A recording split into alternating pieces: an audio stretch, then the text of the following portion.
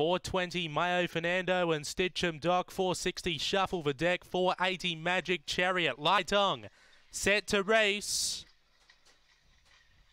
Away, Speakfinger centre, Hotspur Joey also hunting forward. Mayo Fernando, Baz's Babe got over, and Baz's Babe gets clear by a length for Mayo Fernando. 2 lengths away then to Stitchem Doc with Magic Chariot, Shuffle the Deck, and out the back Hotspur Joey up to the turn. Baz's Babe on top by a length and a half. Mayo Fernando looming up, but Baz's Babe too good.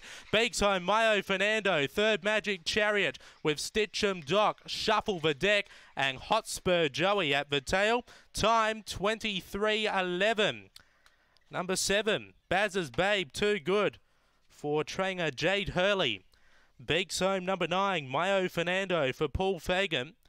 Third number 4, Magic Chariot for Robert Harris. And fourth number 5, Stitchem Doc for Clint Trengo. Well, looking at this race, it was probably very over the odds at $16, has the best time over this track and distance, has broken 23 before and has been racing against some tough competition, was recently over in Victoria and has got up for the win here today. 7-9-4-5.